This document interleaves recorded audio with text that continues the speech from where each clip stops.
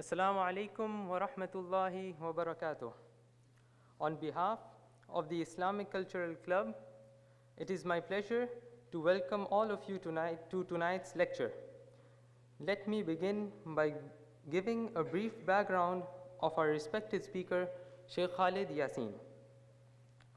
Shaykh Khalid Yasin was born in New York City and brought up as a Christian, where he spent most of his childhood.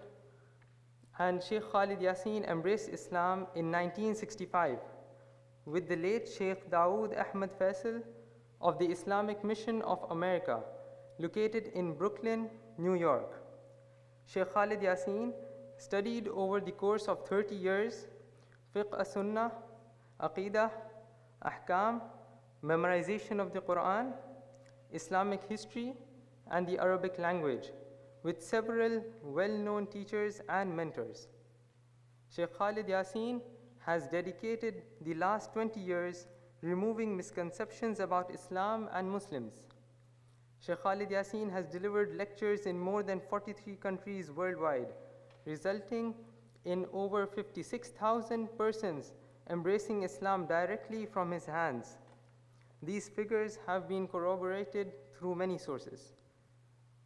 There are hundreds of students in Saudi Arabia, Bahrain, Kuwait, Australia, Europe, United Kingdom, Canada, and the United States who have completed the Dawah Technique and Dawah Management courses, two of the most powerful and effective courses given by Shaykh Khalid Yasin. Shaykh Khalid Yasin has dedicated himself to the revival of Islam in the world, and he is the founder and CEO of the following registered organizations: the Islamic Television Trust, the Purpose of Life Trust, Purpose TV Prime, the Islamic Information Network, and the Purpose of Life Center. Tonight's lecture, interestingly titled Recipe for My Future, will be followed by a question and answer session. Please note that we will have the Isha prayers in congregation after the Q&A session. Without making you wait any further, I request Shaykh Khalid Yasin to deliver his lecture.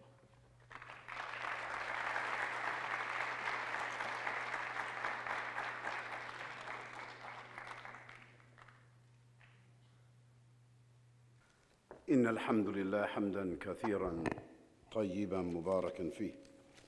الحمد لله وكفى، والصلاة والسلام على أشرف الأنبياء صلى الله عليه وسلم وعلى آله وأصحابه وأزواجه ومن والاه، وبعد، فإن أصدق الحديث كتاب الله، وخير الحدي حدي محمد صلى الله عليه وسلم، وشر الأمور محدثاتها، وكل محدثة بدعة، وكل بدعة ضلالة، وكل ضلالة في النار. أيها الأخوة الكرام، أخواتي السيدات، السلام عليكم ورحمة الله وبركاته. Our dear brothers and sisters, distinguished guests, faculty members, university administrators, and to our neighbors, colleagues, and associates among the non-Muslims.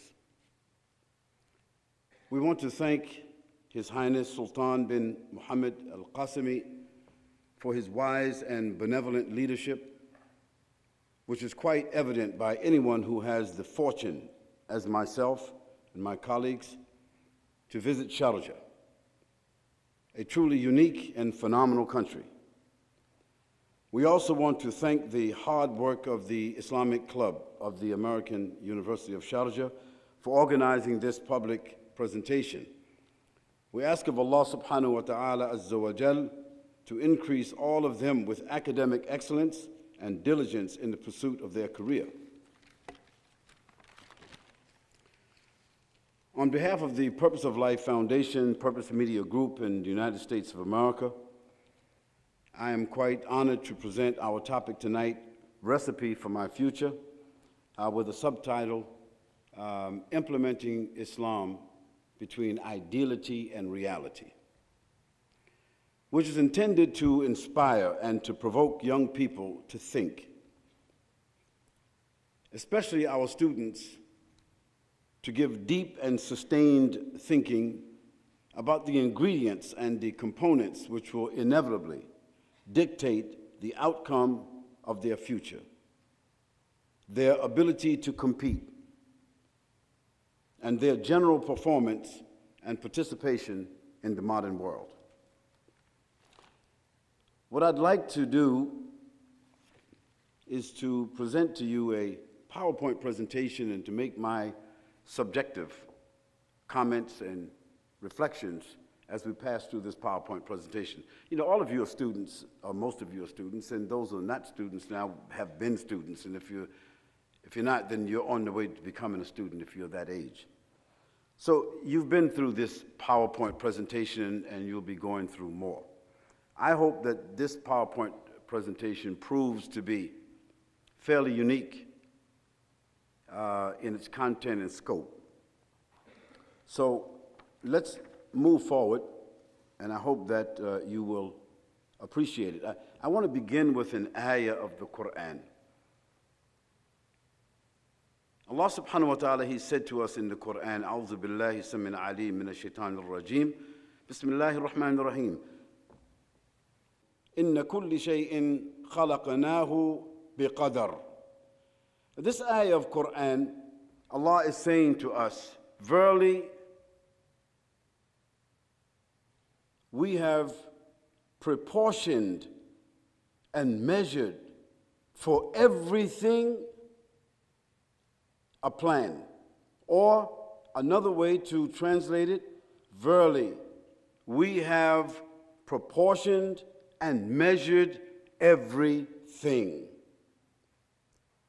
Allah subhanahu wa ta'ala also mentioned in the Quran, ما أصاب من مصيبة في الأرض ولا في أنفسكم إن في كتاب من قبل أن نبرأها إن ذلك على الله يسير.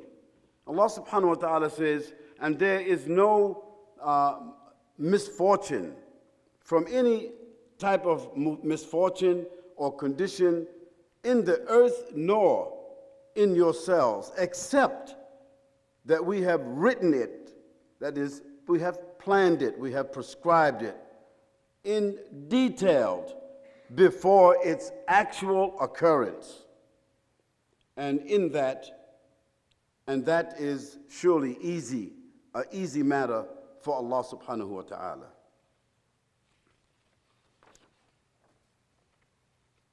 So let's just start with this ayah, so we can just sort of reflect upon that. Verily, all things have we created in planned proportion and measure. This is in Surah Al-Hadid, the ayah number 22. And then he said, no misfortune can happen on earth or in your souls, that is inside of you, but it is recorded in a plan before we actually bring it into existence. These verses clearly show that both the conception and result of every created thing is according to a plan. Thus, Allah subhanahu wa ta'ala is teaching us that His work is made according to a plan and a record. This is true and an inspiration for any sincere believer to follow and practice. That is, this whole idea that the world that we are living in, somehow it just came into its own existence through its own accord and by its own volition. It's absolutely foolishness in spite of the intellectualness of it. You know, so educated fools set the rules. You know, it's like imagining a huge junkyard, maybe the size of this city, this university city, where all the old cars and scrap metal is just placed in that. And so we just send some helicopters over this huge junkyard and we just drop some bombs on it, and afterwards we get some Mercedes and BMWs and Land Rovers. That's not going to happen. That's not the way it happens. And this world didn't happen that way, and our creation didn't happen that way. It happened according to a plan.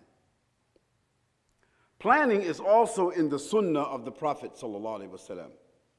And turning our attention to the life and example of Muhammad sallallahu alaihi wasallam, Muslims say sallallahu alaihi wasallam. This is our etiquette to the Prophet sallallahu alaihi wasallam. This is our courtesy to the Prophet sallallahu alaihi wasallam to say sallallahu alaihi wasallam. We learned that his actions were based upon planning in both the religious and worldly domains. It is reported in Bukhari that the Prophet Muhammad sallallahu alaihi wasallam said, if the hereafter is about to occur, and in the hands of one of you is a plant which he or she was about to plant in the ground, you must do so as long as you have a chance. The companions of the Prophet ﷺ, one of the companions of the Prophet ﷺ, his name was Umar ibn al-Khattab radiallahu anhu. He said, for your worldly affairs, construct your plans based upon the assumption that you're going to live forever. And as for the work reserved for the hereafter, construct your plans based on the assumption that you're going to die tomorrow.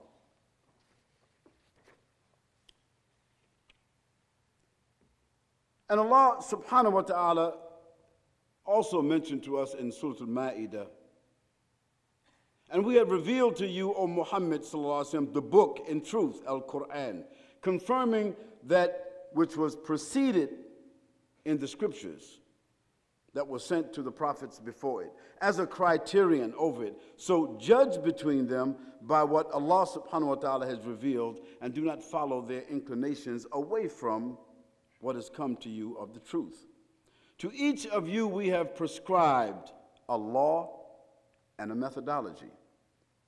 Had Allah willed, He would have made you one nation, united in religion and also in your forms. But He intended to test you in what He has given you. So race, fastabiqul khairat, towards all that is good.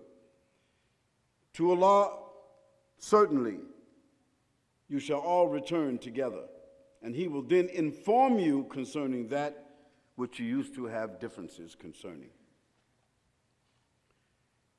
So the challenge for all of us is to learn to implement our faith, whether we are Christians or whether we are Jewish, of the Jewish faith, or whether we are Hindus or Buddhists or Meists or Deists or Noists. Human beings, students, most of you, it is your challenge to implement your faith, your moral doctrines, between ideality and reality.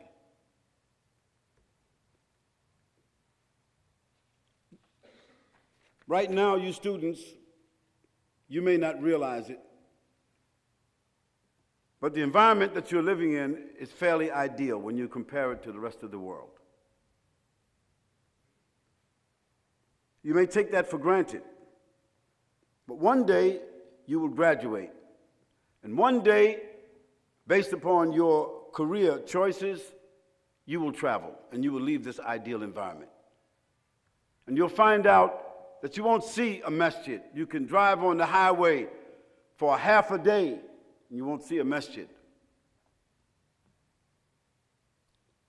You'll find out maybe on every corner there's a pub or a club, or people selling alcohol, or prostitutes walking the streets. You may find out that religion may not even be tolerated in a particular society. Some of our sisters who are dressed in khimar, hijab, or niqab may not even be allowed or tolerated in that society.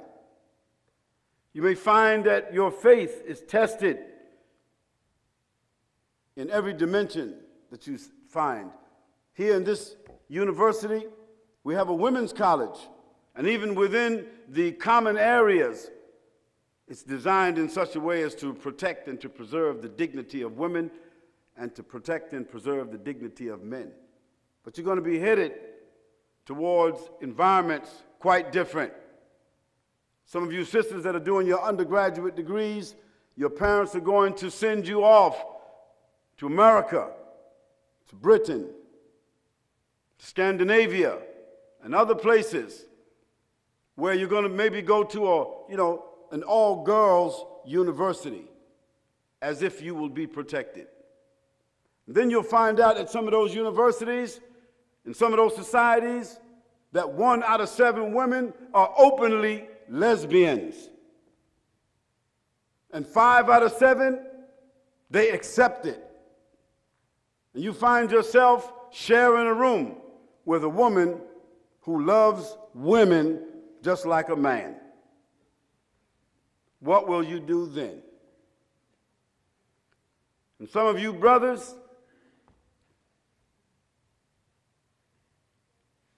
who have lost half of your identity, you're already living in a Muslim country, you were born a Muslim, but you've already lost half of your identity. What's going to happen when they open up the gates and let you out, you land in New York or Florida or California, where you can do everything, and in fact you are encouraged to do everything that you've never done before?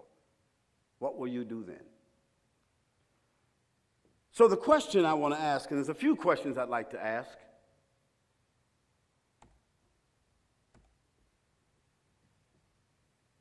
Who am I really? I mean, not who your parents say you are, not who you pretend to be, but who are you when you are by yourself? Who are you when you're away from eyes who scrutinize? Who are you inside your heart in the dark? What are your real aspirations, Muhammad and Fatima? That's the question. Who am I really? Allah knows, and you know. And soon you'll be tested, and the world will know. The next question is, what moral convictions do I actually believe in strongly? That means I could replace the word moral conviction with religion, the system of life. I could replace that with Islam, a complete system of life. But for the non-Muslims who are sitting here, we just keep it moral convictions. Moral convictions, the parameters of do's and don'ts, wants and desires, aspirations and dreams. What moral convictions do I actually believe in? When I'm away from the ideal environment, who will set the parameters? Who will set the goalposts? And who will set the lines on the side to tell you what's out of bounds? What do I actually believe in my heart? What am I passionate about? That's the question.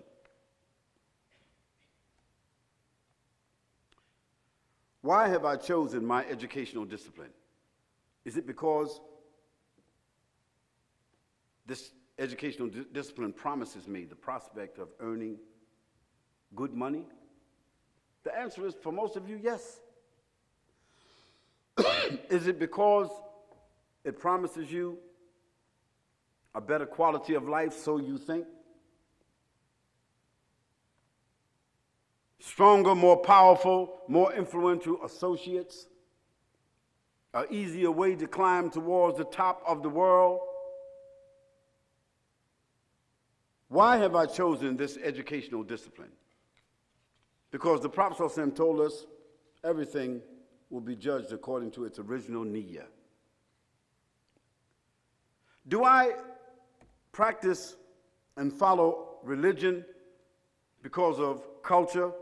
You know, something you inherited from your parents? Or am I self-motivated? Or is it a little bit of both? I'm a bit self-motivated, but I really got to finish school because my parents paid $80,000 a year, and they're not going to have it. So I'm doing this because I've got to do it, not because I need to do it, I want to do it. How will my religious beliefs or my moral beliefs support me in my chosen academic career? And what I mean by that is, Have I made a plan to synthesize, to integrate my moral beliefs with my academic career?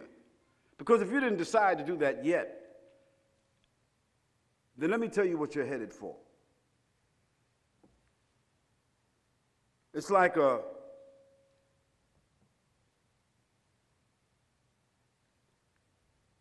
Olympic diver getting up on that 30-foot diving board, making that jump into the air, making his pirouette upside down, and then ready to make his entry into the pool. And when he looks down, he finds there's no water in the pool. What's he headed for? A bad decision. So, how will my religious beliefs support me in my chosen academic career? And you're going to need support. How will I serve society through my religious belief in my academic career? Because at the end of the day, you know, those of you who are headed towards religious careers of service, doctors and lawyers and pharmacists and engineers, it's about service. Not serving yourself, but serving humanity. Not serving Muslims or Christians, people of your own faith, but serving humanity. So how will I serve society? Through my religious belief, that is, the integration of my religious belief in my academic career, the goods and services that I'm going to excel in. How will I serve society through my religious belief in my academic career? Do I really believe that Islam, or whatever my faith system may be, do I really believe that faith and God can become a superior element in a godless, material-oriented world? Do I really believe that? Because I can say to you that most of you students here, you know, you're swimming with the fish. You don't even have to go fishing. You're swimming with the fish. You can just go swimming and reach out and grab a fish. Meaning that you're Muslims, you're born Muslims. You're in a Muslim country. You're reading the Quran since you were 4 years old. You've read all the books, the Ummahatul Kutub. You got masjids every 500 yards. However, most of you sitting in this room as students, you haven't sat down and had a sincere, thorough discussion with your non-Muslim colleague, neighbor, co-worker, or friend. You haven't had that kind of a conversation. Why? Because you really don't feel confident that you have the capability to present Islam to this non-Muslim. Why? Because the media has caused us to develop an inferiority complex. We're Muslims on the outside because we have to be. Our parents expect it of us. The society expected of us. After all, your name is Muhammad, Ahmed, your name is Fatima, Khadija. So what else can you be? But when you sit down with someone of a different faith, you don't feel the compulsion. You don't feel the need. You don't even feel the motivation to ask a few questions or to make a demonstration or to manifest the system of faith that you follow. And if that's the way you are in an ideal environment, what's going to happen when you graduate and you move to the real environment? What's going to happen is that the dawah or the invitation is going to be made to you. So these are questions you need to ask yourself. Check yourself before you checked. Am I confident when discussing Islam with my colleagues and friends? I mean, you know, when you get on Facebook, Twitter, MSN Messenger, you're in those chat rooms or whatever they call them. Are you talking about faith? Are you inviting people to the principles that you're supposed to represent? What are you talking about in those chat rooms? No. Are you the leader? Are you holding leverage? Are you the inviter, or are you the one being invited? And when the issue about Islam comes, when we are called terrorists, when we are called extremists, when we are called fanatics, when the enemies of Allah and the enemies of Islam create this atmosphere of Islamophobia and they demonize us, they dehumanize us, they marginalize us, do you respond or do you react?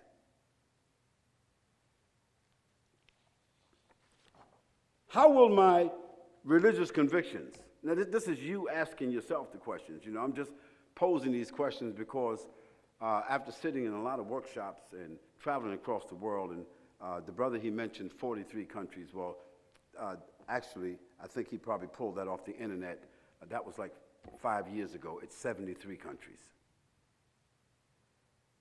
So after talking to young people all the way across the world, young Muslims in particular, we came up with about 42 questions, and we narrowed it down to 10.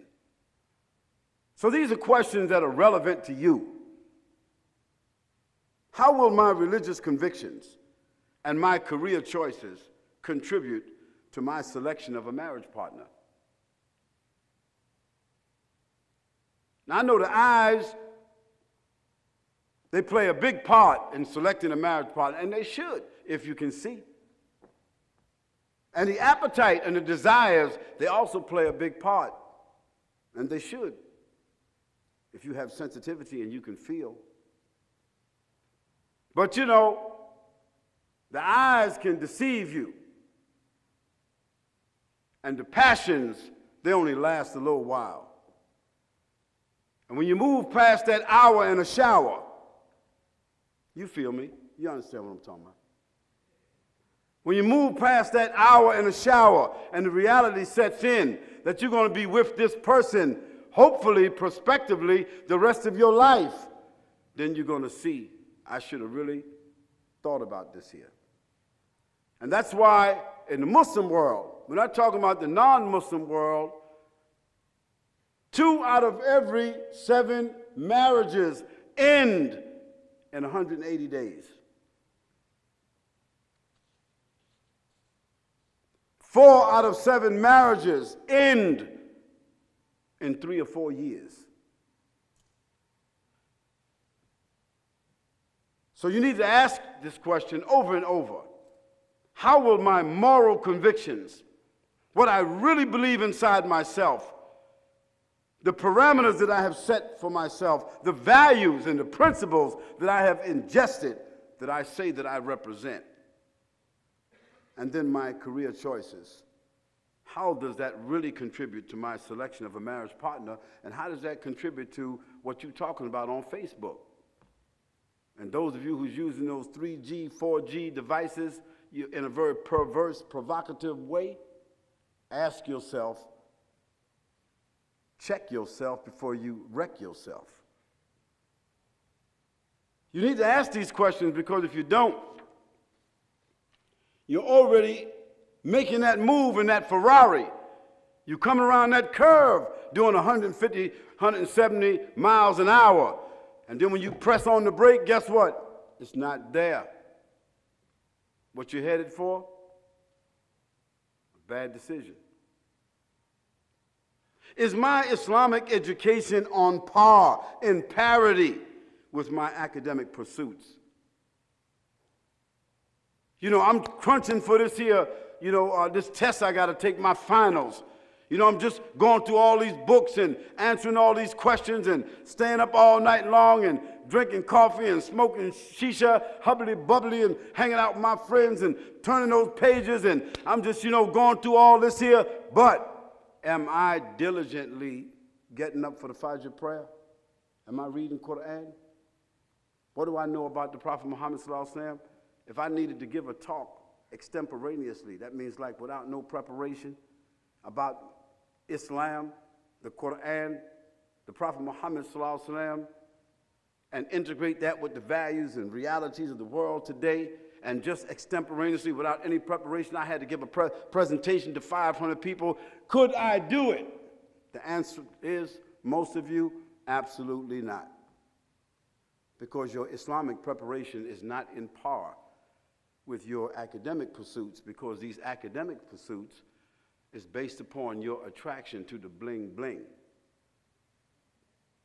You know, all these fancy cars you see on all these here billboards, and all those fine women with them eyelashes about 6 inches long, you know what I'm saying, and all those movie stars, you know, selling chocolate bars, you know, movie stars selling chocolate bars. You know, when you buy that computer, it's got to be slick, got to be nice, got to be curvy, sweet. This is how the marketing got you. And so you want all those nice things. You want the house, you want the car, you want the sweetie, you want the honey, you want the money. You want a good life. But by the time you leave, you stumbling on the Fatiha. Find out you have made Fajr in 6 months. And you just kind of like making 2 salats a day and trying to make them all up at one time. And after you find out you owe so many, you say, well, later. That's it. Allah knows best. You know, Allah knows best about what's going on, and that's it. You're gone. It's done. Stick the fork in them, turn them over. Barbecue is done. You have to ask these questions for yourself now. Because if you don't ask these questions for yourself now, then you're going to get stuck between the ideality and the reality. What are my dreams? And everybody has a right to dream. What are my vision? What is it I really want? I've fashioned for myself. But what are your actual experiences? Because dreams, they do come true. But guess what? They're built day by day. And if you're not living your dream day by day, and you didn't write your dream down, guess what? You ain't living no dream. You think you are until you meet the reality and you find out and you wake up, it's a nightmare. Hello.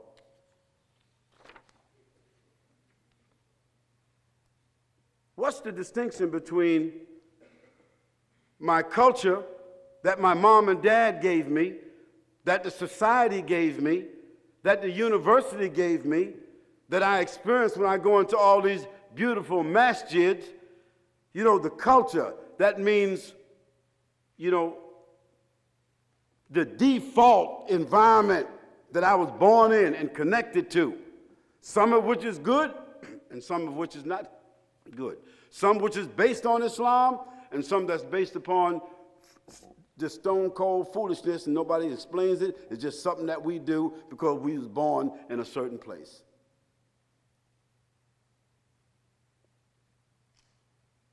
What's the distinction between my culture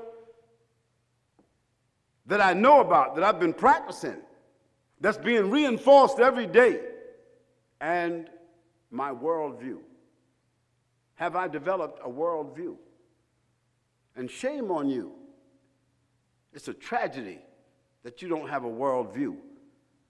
When fiber optics and telecommunications have given you access to information just like that from all over the world. How long would it take me to understand, okay, the parameters and the scope of the world that we live in, whether it be in miles or minutes? How long would it take me to understand how many cultures and subcultures? How long would it take me to understand, you know, what is a transnational corporation as opposed to a local business? How long would it take me to understand, you know, all the various religions and influences and philosophies of the world that we live in today? How long would it take me to understand all of that in the context of myself and the society that I live in and the world that's at my fingertips? These are questions you have to ask yourself. What about the distinction between my family My family, my grandmother and grandfather, my mom and dad, my siblings, my cousins, my extended family, and the new family that you're headed towards, because most of you sitting in this room right here, 3 years from now, you're going to have 1 or 2 children. Hopefully, if you don't marry, if a man don't marry a man and a woman don't marry a woman, y'all going to have some children. Because, you know, when I have to talk about the same gender marriage, which is like, you know, supposed to be like a controversy. You know, it's like a controversy.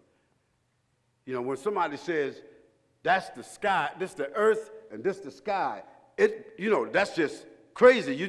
They keep saying, that's the earth, and this the sky, you better leave them because you understand that the elevator don't go all the way upstairs. But they keep saying it, and they create a rhetoric about it. After a while, they start justifying it, and it starts sounding like, well, it might be. So I always ask, you know, the people who's trying to create these new nuclear families, they call them, you know. People even having in Europe, you know, in Europe, in Tokyo, and in Amsterdam, they having sex with androids. They saying like, hey, this is progressive. Because the android, you know, you plug it in, you know, you can, by solar energy, it run off of solar energy or some other kind of energy, and it act like, talk like a man or a woman. You know, I mean, it can stroke you, it can give you a bath and shine your shoes and cook your food. And if it talk too much, you just put it back in the closet. So women is opting to marry an android because he ain't gonna beat her up. He's not gonna, you know, he ain't gonna marry another wife. He's not gonna disrespect her. She can get all the pleasure that she wants, and she don't have to pay nothing except one time. Just pay for the android. And men, they're opting to marry android women because they say, you know, I can get the pleasure without the STDs. I can get the pleasure without the drama and the trauma. And if you're saying to Shaykh, come on, Shaykh, you're going a little bit too far now. You better check your Google Gaggle Giggle because it's already happening. This is the world that we're living in.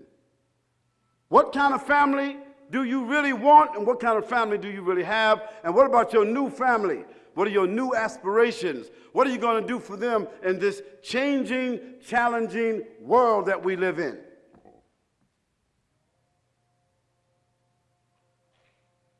And you know, when the people say that same gender marriage is just like, it's just like marriage. Come on, they're just human beings. You know, so I say, okay, marriage is based upon procreation. So I want to know how Betty and Barbara, I want to know how they're going to have a baby.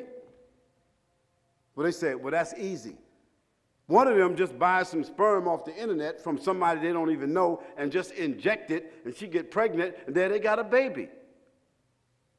So what's the rights of the baby? Where the baby come from? Where the baby's father? So when that baby grows up, when Betty and Barbara have that baby, and the baby's name is Belinda. So who's Belinda's father? Ain't she got a right to ask for? And when she go to school, she be saying, I want you to go come and meet my mom and mom. You know, and then Steve, you know, Steve and Bob, they get married. So I want to know how they gonna have a baby. I mean, they ain't got no womb. So they said, well, that's easy.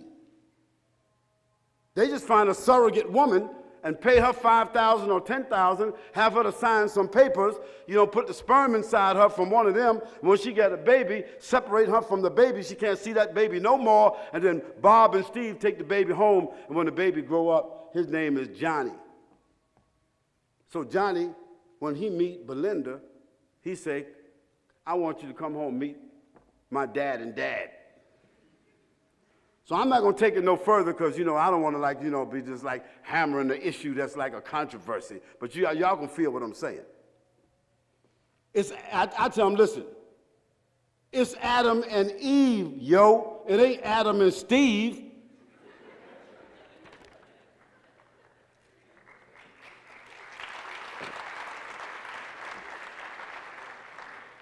And what about my society, where I live at right now?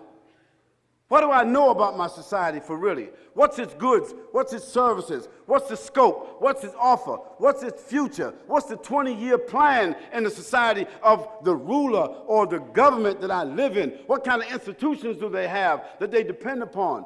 How do they acquire, the resources, sustain them, develop them? You need to know about your society, but guess what? Because of fiber optics and telecommunications, the world has now become what? A global village. So you need to understand my society within the context of the world community. It takes research and introspection. Allah told us in the Quran, travel through the earth and see what was the condition of those that came before you who disbelieved. See how Allah dealt with them. What about my education? These hallways and these classrooms, and this, all these papers and these booklets and all these issues and that you got to go through and all these disciplines you got to go to prepare yourself to go out in the world, meet the challenges, and bring that bread and butter back to the table and live the life that you really want to live. See, so there's a difference between education and life experience.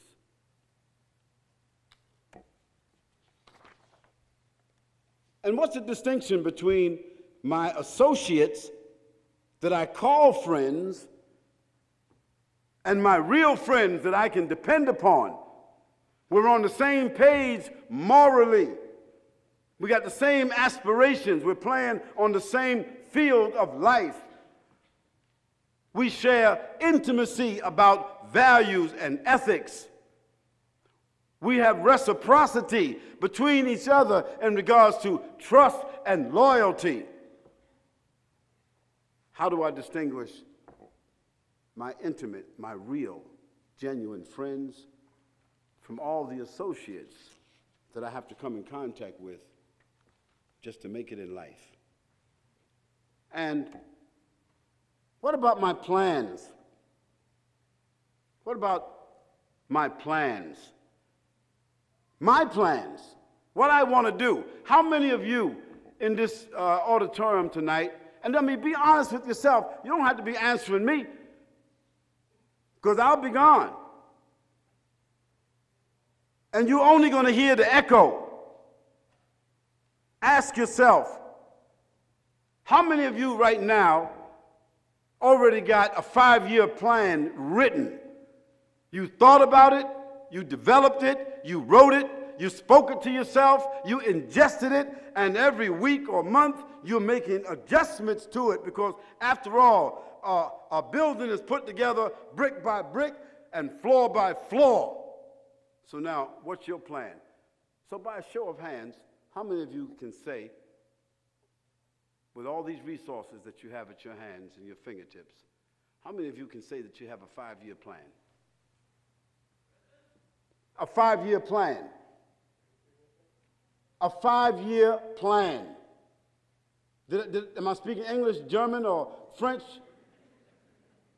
That means you thought about it, you went to Google, Gaggle, Giggle, Wikipedia, or wherever it is, and you looked and you put it, how to form a life plan. You can go there tomorrow or tonight. It's there. Well, if you haven't done it, guess what? The Chinese students, the Singaporean students, the Indian students, the Japanese students, they got a plan. And yes, that's why Palestine is in the hands of people who have a 5-year plan, while the Arabs is still eating food and khubz.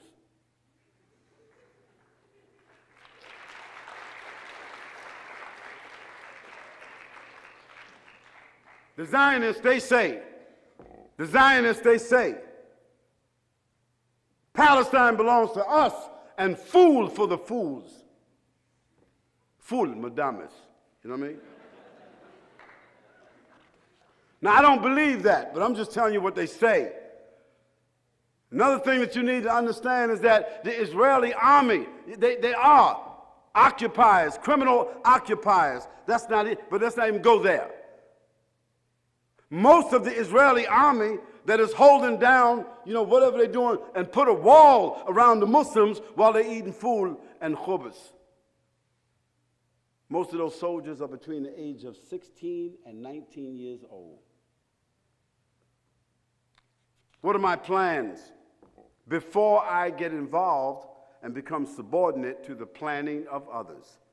The Quran says, and they plan. They plot and plan, and Allah also plans, but Allah is the best of planners. There's a statement and how true it is. If you fail to plan, you plan to fail. And by virtue of the fact that none of you stood up and said, just overtly, straightforward, I have a 5-year plan, that means you don't have it. Well, it's never too late to correct that which you missed. If you hit I don't know in cricket now, I didn't play cricket, but American baseball, there's like 3 bases and then there's home base. So when you hit a home run, you knock the ball out of the park. Guess what? When you run around those bases, if you miss any one of the bases, you're what? You're out. So if you don't have a plan right now, even after you get your master's degree or your PhD, guess what? In the rules of the world, you're what? You're out. Brothers and sisters, ladies and gentlemen, it's about measuring ideality and reality, and you have to ask yourself about the challenges that you are facing today and the drama and the trauma that you're going to be facing tomorrow. Be prepared. Ask yourself, what are my moral principles really? And how will I hold on and practice and implement and retain those moral values when I move forward into the world and I live within a neo-immoral environment? What will you do? And what about my teachers? The teachers who taught me religion, and the teachers who taught me academic sciences, and my mom and dad, and the others in my family who advised me. Those are my teachers. So what will happen to the influence of my teachers when I move out into the world and I find myself with new influences? Brothers and sisters, ladies and gentlemen, if you will ask the most famous chefs in the world how they achieve their status or the secret to their success, they will tell you it includes 3 things. 1, a controlled environment. A kitchen is a what? It's a controlled environment. Kitchen is not like the bedroom. If you want things to come out right in the kitchen, it has to be a controlled environment. Whether it's the heat or whatever it is, it has to be controlled. You have to have the correct tools and equipment. And you have to have a well-planned and executed recipe. So, the question is, if this is what guarantees the satisfaction of your family, your friends, or your customers, whom you will serve just food and drink, then what about the quality and what about the value or the outcome of your life? Now, I guess you can put the dots together and understand why we chose the title, A Recipe for My Life. You young brothers and sisters, as far as I'm concerned, you have the world in front of you. You got a lot of challenges, yes you do, but you got a lot of resources. And it is my belief that with you or without you, Islam is on the rise, and Islam is on its way to taking a glorious position as Allah promised, huwa alladhi arsala rasulahu bil huda ودين الحق ليظهره على دين كله ولو. That verse comes in 3 different verses. ولو كره الكافرون ولو كره المشركون ولو كره المنافقون. So Islam will rise.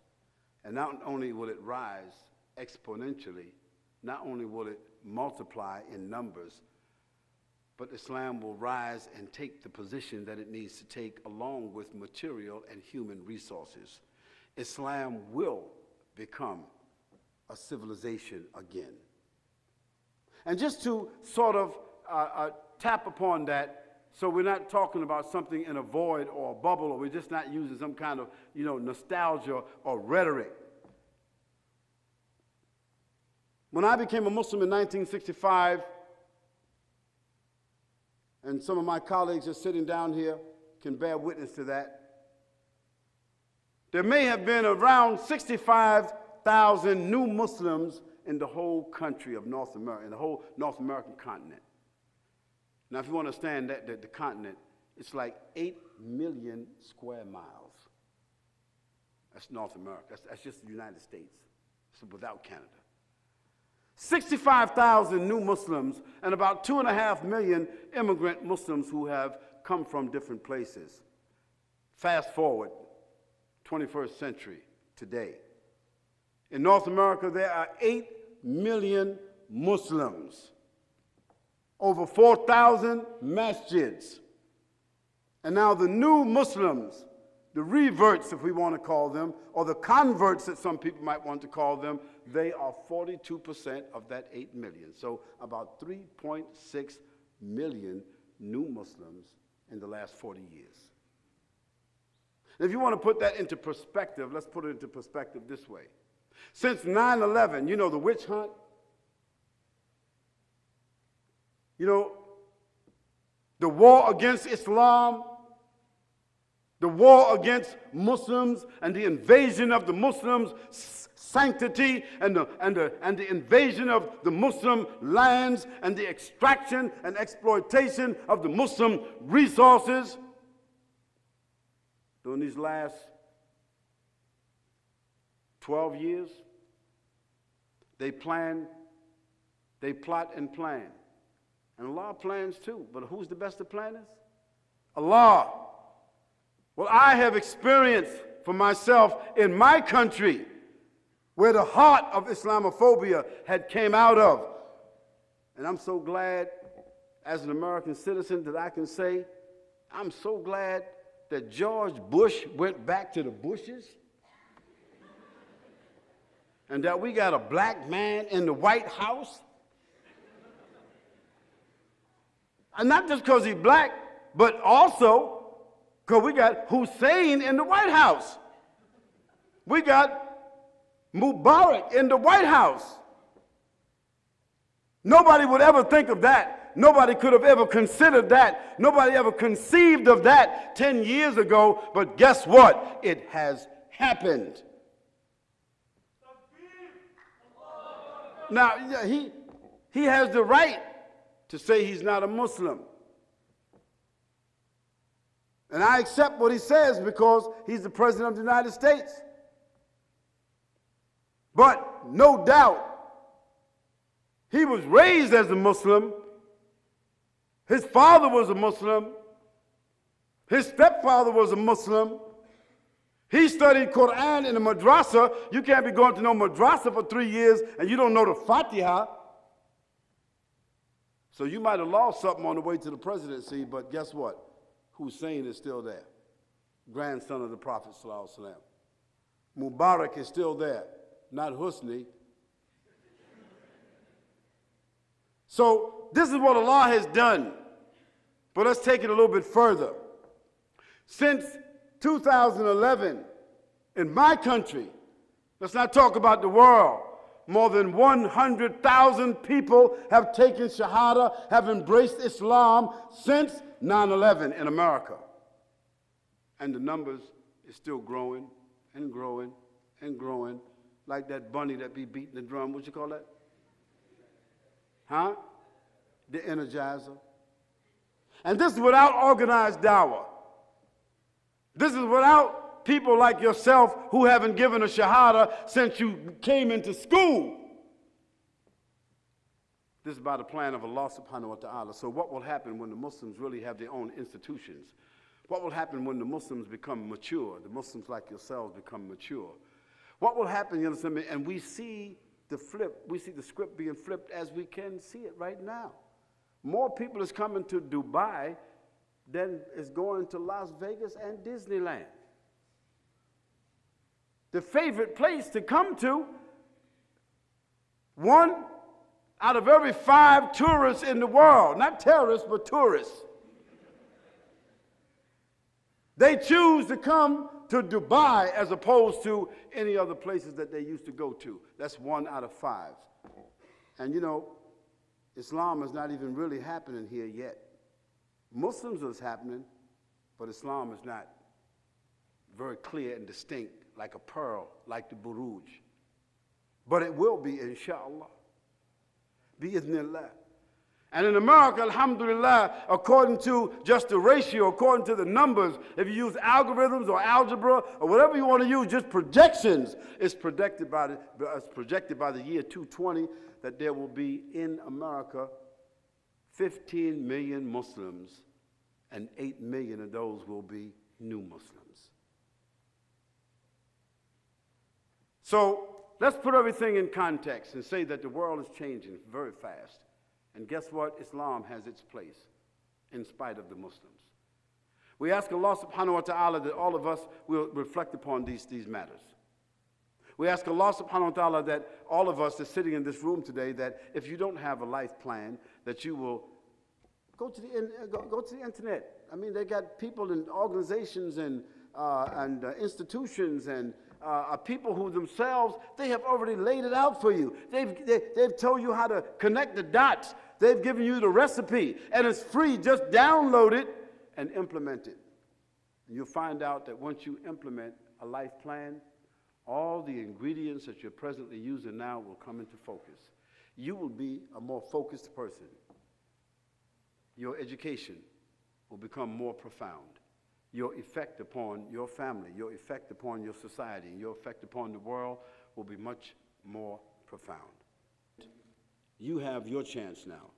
Those of you sitting in the audience, you have your chance to ask questions. Now, listen, don't be asking me no questions about, do I really think they got Osama?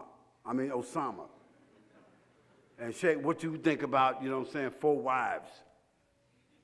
And don't be asking me no tricky questions and no ficky questions, because that's not what we talked about.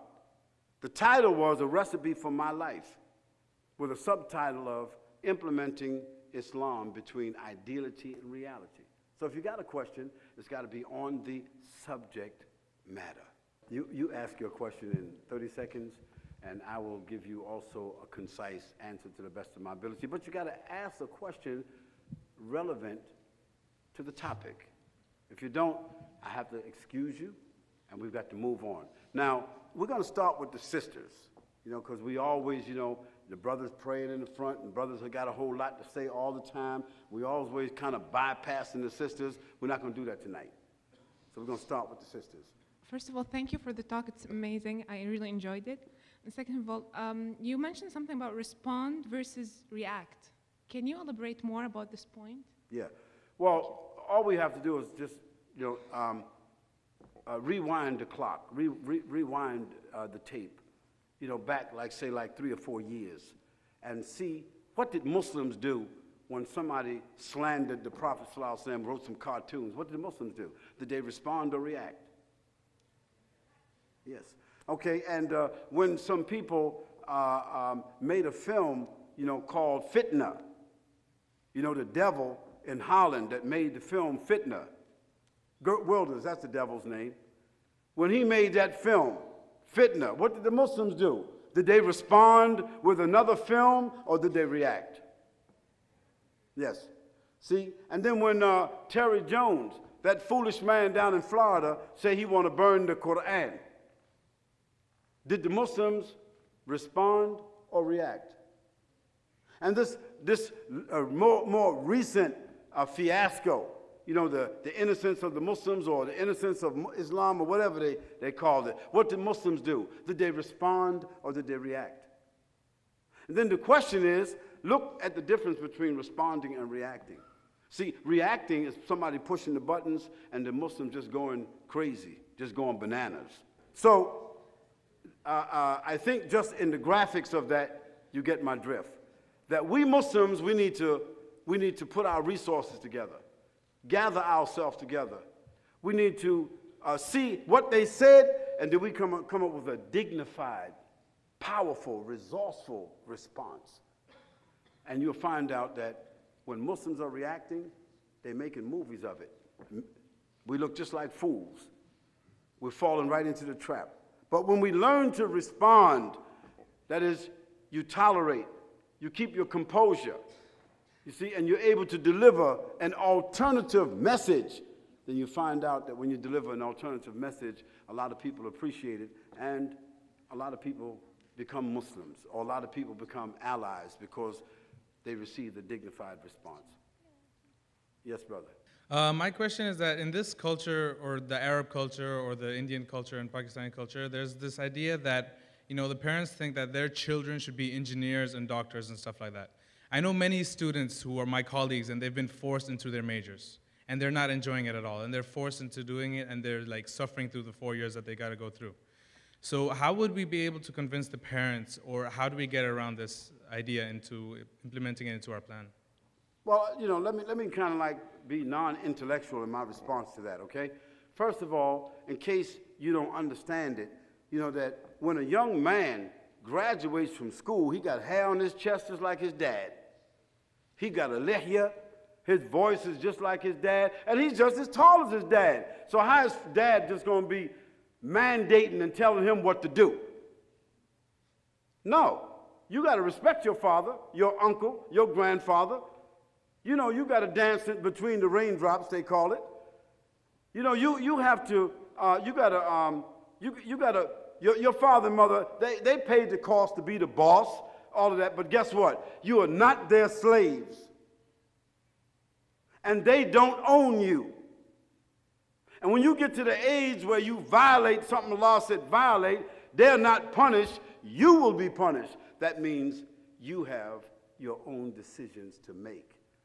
But if you don't make those decisions, you're going to find your parents are going to make those decisions for you. And after you graduate, if you don't know how to make decisions, when you go into the real world, somebody else is going to be making decisions for you. So, young brothers and sisters, planning is the issue. When you got a plan, sit down and talk to your mother and father and say, listen, I did everything you told me to do to the best of my ability. I made a few little mistakes and I cleaned it up. I love you, I respect you, I do everything that you want me. I have followed all the mandates you expected of me. I went to school, I did more than what you asked. I graduated with honors.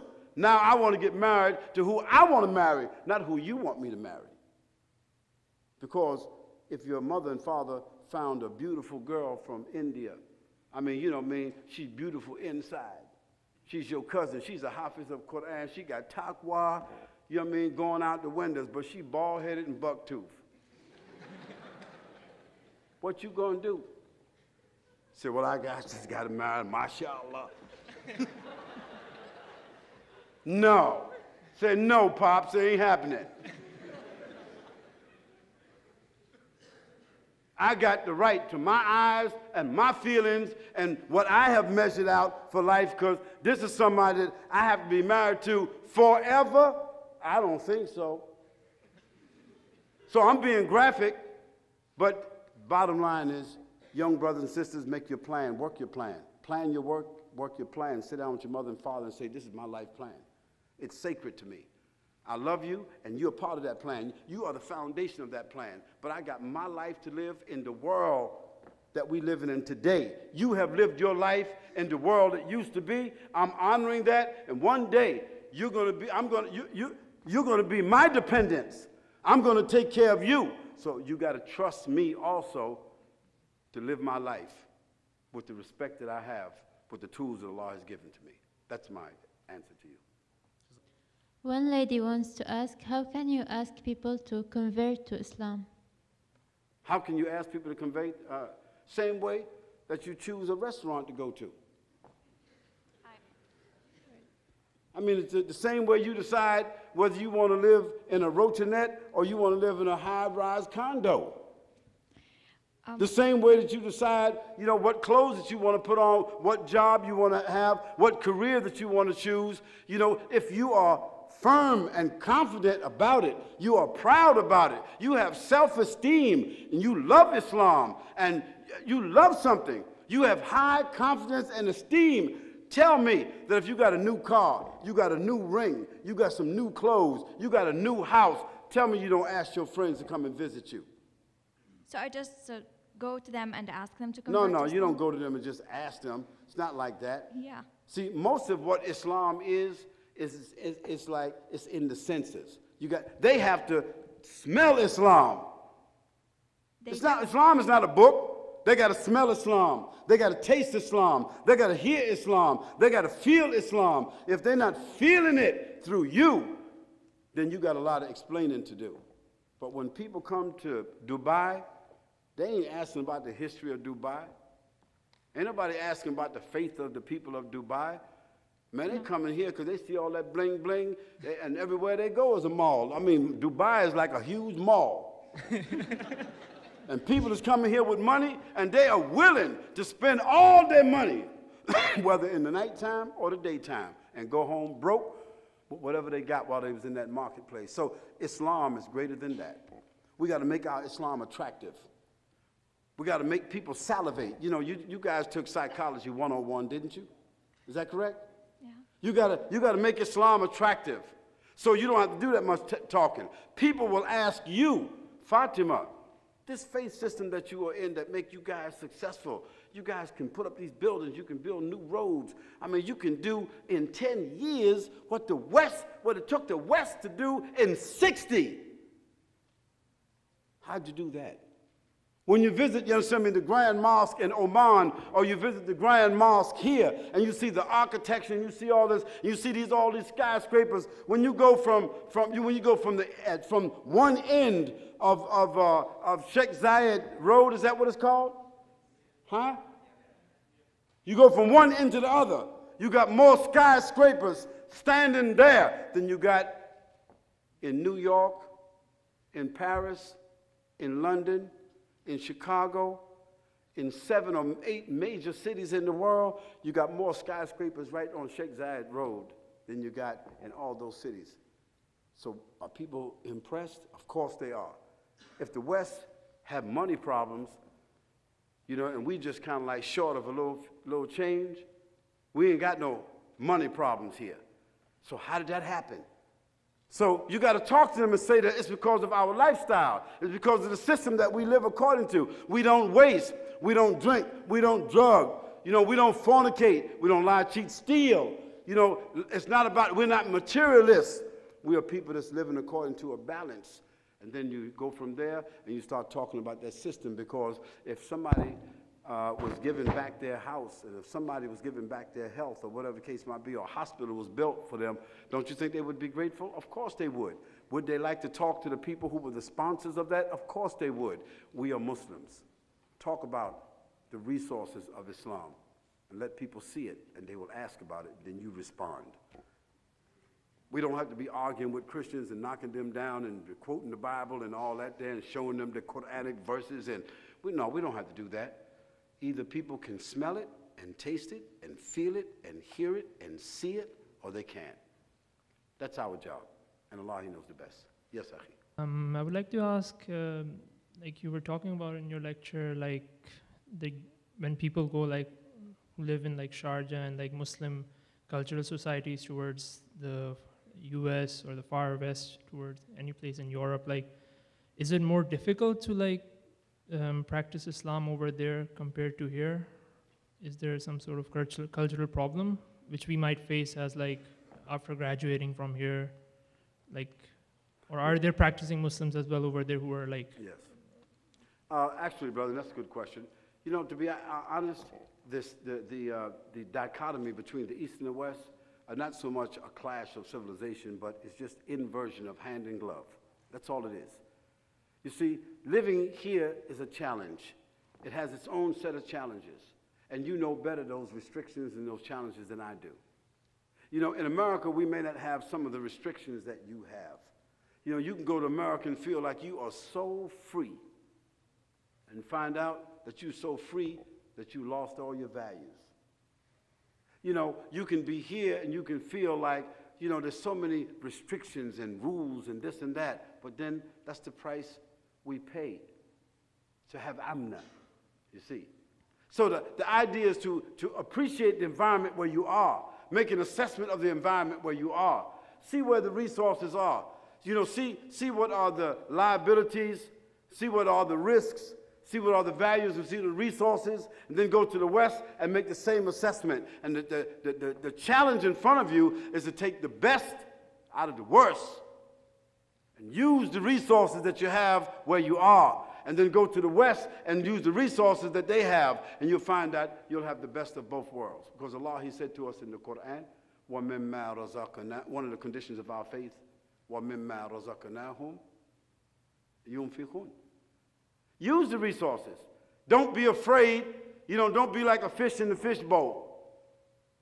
Don't be afraid to jump out and swim in the water. Meet those challenges, because that's what Muslims did before us.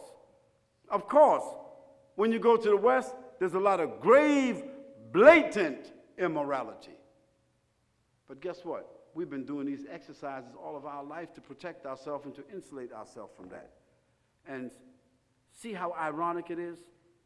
80% of all the new Muslims that have come about in the last 20 years or 30 years or 40 years, where have they come from? The Muslim world or the Western world? Western world. The Western world. So if you want to feel Islam, the dynamism of Islam, not the culture of Islam, not just masjids and institutions and, you know, people walking around with, you know, thobes and kimars, and you hear the adhan, and you go inside the malls and you hear the adhan, and you hear, I mean, that's beautiful. I love it. And for me, a wife here and a wife there. So that means I can spend half my time getting the best of both worlds. Just a joke, sisters. All right. So you get my drift, right? Yeah. All right, sister, go ahead. Bismillah. Shaykh, you stressed on the importance of planning. What would be the first step in creating a life plan? Sister, take out a sheet of paper.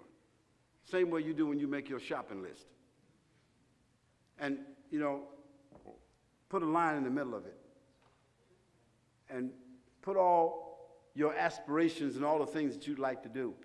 And on the other side, put the who, what, why, when, how, and where. Put that down. You start like that.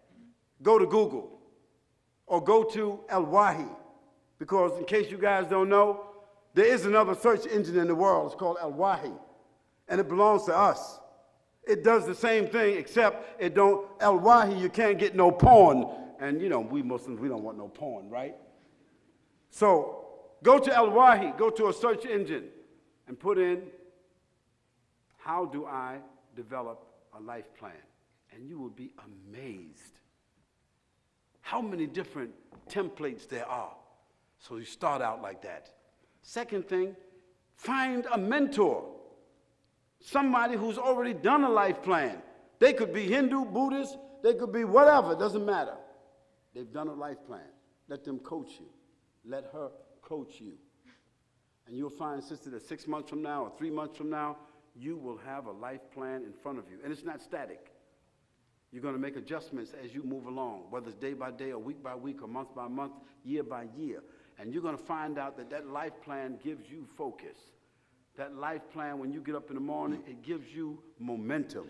It gives you motivation. It gives you a feeling of knowing where you are. And then after a while, when you talk to other people about your life plan, it's like it catches. It's contagious. After a while, there's 5 of your friends that did it. And then there's 25, and then there's 50 brothers and sisters who have done it. And then on Facebook, you're not sharing disjointed ideas and frivolous talk. You're sharing your life plan with people. That's my suggestion. Thank you, Shaykh. Yes, brother. I want to ask if Islam has some restrictions about earning money. If Islam has some restrictions about earning money, Yes. we can make money as much as we want, or we should make money only according to our needs. You asking that question? Yeah. There's no limits. You can make as much money as you want. The Quran never told us that there's a limit on what we can make. Allah subhanahu wa ta'ala told us, seek your bounty of the hereafter. Allah said, seek, the hereafter, but don't forget your bounty in this world. And just to show us, that the companions of the Prophet ﷺ and the three generations, because of the sacrifices that they made, they lost everything. They were restricted in their clothes, their person, their food, and their land, and their pleasures, and their freedom, and everything. But 20 years after the Quran was revealed, 2/3 of the earth and its wealth was under the feet of the Muslims.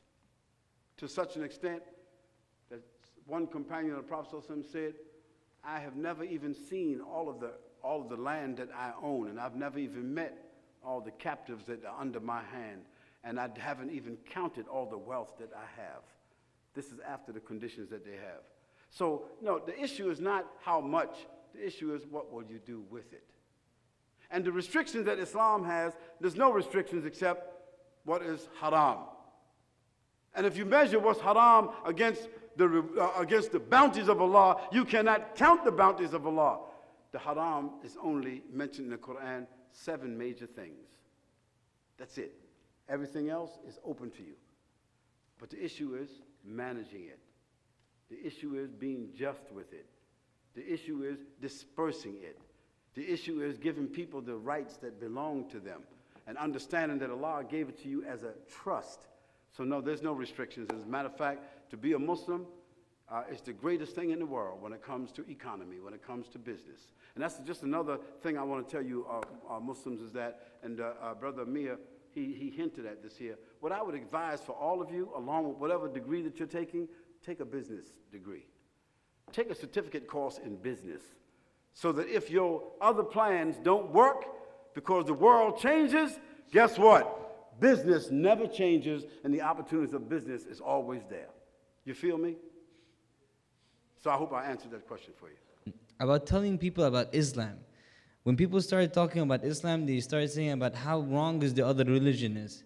And that kind of like cuts off the conversation between you and the other side. So what would you give an advice for these people? If you you want to show the beauty of Islam without insulting the other person's religion. Well, look, if I want to talk about an apple tree, do I talk about the rotten apples or do I talk about the apples? You see, if you start off with negativity, you're going to end up with negativity. Yeah. You're talking to another human being. You're not talking to a Christian or Hindu or Buddhist or whatever the case might be. You're talking to another human being. What does another human being want to hear? You're going to start out talking about, how incorrect their beliefs are and how correct yours are. You're starting off wrong. No, everything is in parity. You talk to a human being like they are a human being, like they have rights, like they got common sense, like they have a set of values, okay? Just like they have ethics, just like you do. And then in that conversation, you begin discussing the system of life that comes as a result of those values. Islam is a value system. Islam is not a religion. If you want to confine it just to a religion and you think it's better than water, and that's the way you want to be talking to people about it, you wind up isolated by yourself, because nobody wants to hear or talk to a person that's, chauvinistic about what they have. You understand what I'm talking to you about? Yeah. So you want to wear your Islam. Let other people ask you about that suit that you're wearing. Let people ask you about the lifestyle that they can see, that they can feel. Don't start off with, your religion is wrong, and their religion is wrong, and we're the only ones that's right. Because if that's the case, if we're the only ones that's right, why can't we correct our own societies? No. Let's have discussions of reciprocity. Discussions in which we give and we take. And let's be tolerant, and let's be sensitive, And let's have empathy and sympathy for other human beings. Because that's how our Prophet Muhammad, that's how he was. He wasn't walking around Medina beating on his chest, you understand me, handing out booklets and pamphlets and telling people, you understand, that he's the new sheriff in town. No, the Prophet, when he started his da'wah with the words, تُطْعِمُ الطَّعَامِ وَتَقْرَأُ السَّلَامِ مَنْ عَرَفْتَ وَمَنْ لَمْ تَعْرِفْ. Translation, he said, give food. Go to the people and serve food, good food. And also when they invite you, go and eat their food. وَتَقْرَأُ السَّلَامِ, and give good greetings to whom you know and whom you don't know. So it's inter-socialization, you see. That's how it starts. Being a good friend, being a good neighbor, being a good colleague, setting a good pattern, showing people, the model of your conduct, your behavior. You see, if you see somebody pull up, with a Rolls Royce on you, you say, oh, wow, it's a student on the campus driving like this away. So you have to admire that unless you see that the Rolls Royce, got Ford Focus wheels on it. So the whole thing is about not trying to give dawah, you see, with rhetoric, but give dawah by sharing the values and let people make a decision for themselves. Assalamu alaikum.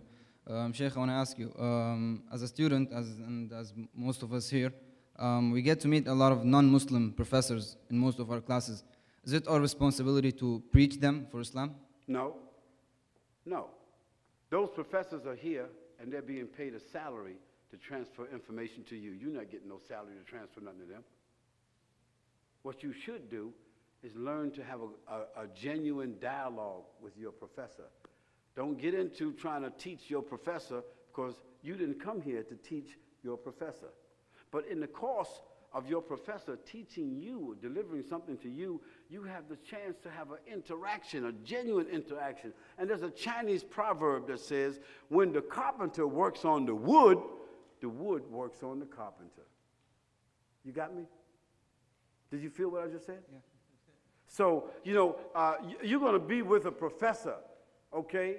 Or you're going to be with a teacher for 4 years of high school, 4 years of undergraduate, another 2 or 3 years in graduate, and as it's moving on, and you're telling me that all the Quran that you have read, all the principles from the Prophet Muhammad that you have gained, that in this interaction that, of answering and doing essays and asking questions and sharing things, you don't gain the respect of that professor, that professor is not intelligent enough to be able to understand that you have a set of principles and values. Yes, they do. But sometimes they don't pay attention because they think that it's not relevant for this age. It's your job and my job to show them that Islam is ageless, boundless, timeless. And that for every time and every age and every society and every set of circumstances, Islam, the Quran, and the life of the Prophet ﷺ is perpetual and is relevant. That's your job. And guess what? If you're going to graduate school, you got 7 years to do that. That's our challenge in front of us. That's a real good question, brother. Thank you very much. Thank you. Assalamu alaikum wa rahmatullahi wa barakatuh. I want to ask you about the modern banking system. And when we talk about the modern banking system, of course, one thing comes to mind, that is interest, which is completely haram in Islam. But of course, you have to save money in the modern world, and otherwise you can live your life. So it seems like there's no way out of this interest. So what can we do about this thing, which is completely haram? Well, what's your name, brother? Muhammad Bilal Uddin. Huh? Muhammad Bilal. Muhammad Bilal. Yes. Brother, listen. First of all, that's like a fiqh question. But I'll just answer it like this. In the last 20 years, the Muslim economists, bankers, financiers, economists, they have come up with platforms to demonstrate the value and the distinction of Islamic banking. It's all around you. Now, it's not perfect, it's not mature, it hasn't come with parity with the rest of the world, but guess what? When the banking crisis took place all over the world, the Muslim banks, they didn't fall. because we don't speculate. We don't buy fish that's still swimming. We don't buy debts. You know, we don't buy all this paper money that's up in the air. You know, we don't do that. We don't trade in that. We don't buy, you know, we don't buy animals that's still in the stomach of the other animal. We don't buy fruits and all of that that have not, the trees have not even been planted. We don't invest in the fish that's still swimming in the sea. We don't do that. And we don't also do compounded interest. We don't do that because our principles and our ethics don't allow us to do that. Because of this, Allah subhanahu wa ta'ala has made the Islamic banks insulated from what we see has happened around the world, and that's a reality. Now, in another 20 years, it may virtually come out, okay, that they're going to see the manifestation of the superiority and the preference of the Islamic banking system. So, have faith, have vision, study those systems, and when you sit down and talk with people, you don't have to deal with rhetoric, deal with facts. It'll come, inshallah. Thank you very much. Thank you. Brothers and sisters, listen, again, I want to thank the Islamic Club, the hard workers. It's not easy to set something up like this here. The other thing is that we have to understand that the reason maybe that we didn't get the kind of turnout that they might have wanted is just simply because we just got the permission a few days ago. Is that correct? So, I mean, we thank Allah for that. The other thing is that we just want to remind you is that while you were sitting in your seats, we were playing a promo there, and you need to go to challengeyoursoul.com. It's the alternative to Facebook.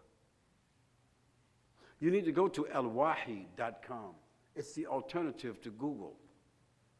You need to go to Purpose TV, because we have put together a platform that will, inshallah, compete with the Discovery Channel. So you need to go there because it's there to give you hope. If it doesn't have all the bells and whistles that you would want, then just give us time, inshallah. Give us time. And although we did not have official permission to put our envelopes in those seats so that you good students living in Sharjah, enjoying this good life, could put some of those hundreds and 200s and 500s and $1,000 dirhams in those envelopes. We didn't get permission for that. And so I'm not going to violate the fact that we didn't get the permission for it. But I'll be standing around outside the gate. You know what I'm saying? I don't need no envelope. I just take off my kufi. And as y'all come out for y'all shake hands, you know, I'm not doing no fundraiser, but guess what? Purpose Life Foundation, okay, Purpose TV, and the 4 or 5 projects that we have, and the 73 countries we've been around, or the 56,000 people, they didn't come from nothing. So whether we get permission to collect money here or not, if you want to be shaking my hand and taking my business card, break that cash out. I'll be outside. Okay. So there wasn't no violation there, was it, brother? Good. See, so we thank Allah subhanahu wa ta'ala. We want to just say subhanakallahumma wa bihamdika wa nashhadu an la ilaha illa ant wa nastaghfiruka wa natubu ilayk. You guys was great. I mean, really great. May Allah bless all of you, inshallah. May Allah preserve for us, and may Allah subhanahu wa ta'ala, He give to us something from what we intended, inshallah. Assalamu alaikum wa rahmatullahi.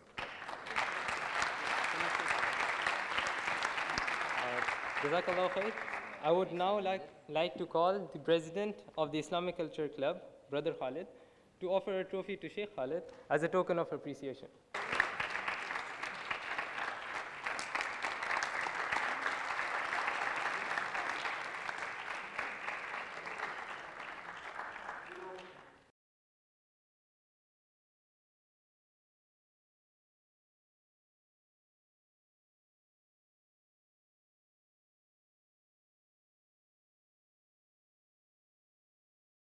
مولاي